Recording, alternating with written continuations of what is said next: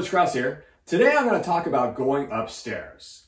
When we walk upstairs, it's important that we alternate or switch feet as we go up. Let me show you. I do my right foot, then I switch to my left foot, and then I go back to my right foot. Every time I go up a stair, I switch feet. Right, left, right. For a lot of people though, they have trouble switching or alternating feet. They sometimes lead with one foot. It looks like this. They step with this foot and then put the feet together. They step with that same foot, put the feet together, step with that same foot, and put the feet together.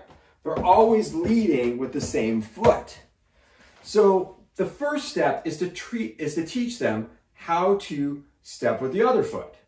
So you'll see today I've got some tape on my shoe and tape on my leg. If you don't have tape, you can tie a bandana or a shirt to your leg. Just something to make sure that this leg looks different than this leg.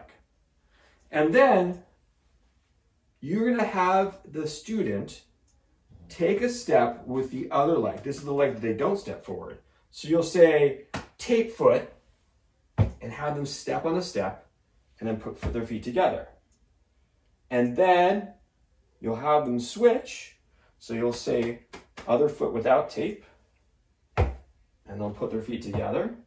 And then again, you'll say tape foot, and they'll step with that foot and put their feet together. Now, when you start out, you might need to actually physically help the student. So just saying tape foot might not be enough. You might actually have to put your hand on their leg and push up on their leg to make sure that they step with that foot forward. So you might have to push a little bit and then have them step, and then push on this foot and then have them step, and then push on this foot and have them step. You might have noticed that when we were first trying that I had the student take a step and then put the feet together. And that's different than alternating steps. And that's because alternating steps is a little bit harder. So we want to break it down and make it easier first. So when we're first trying it, we step with one foot and then put our feet together, step with the other foot, put our feet together, step with this foot, and put our feet together. That's the first level. And again, you might need to put your hands on the student's legs. And it's okay when we're learning how to alternate feet, it's okay to hold onto a wall to do this, or hold onto a railing. I don't have stairs in my house, so I have to practice on the steps.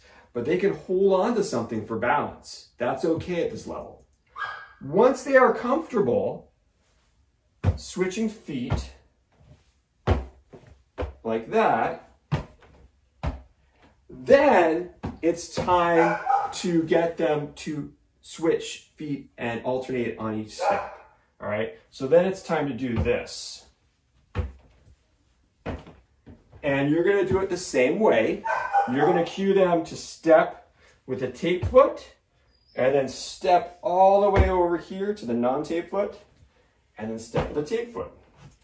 You can give them a few other cues by getting out your tape and putting it where you want them to step.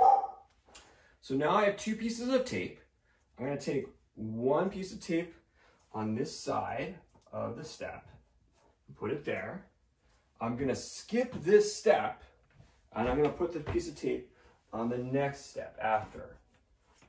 So now, what we're going to do is we're going to try to get the student to step tape foot on top of the tape. Then this leg is going to go all the way over. And now we're going to try to get this leg, the tape foot or the tape leg, to step on the tape. Just like that. So again, this is level 2. This is more advanced. Try to get them to step tape foot on the tape, then switch to the next step, and then tape foot on the tape.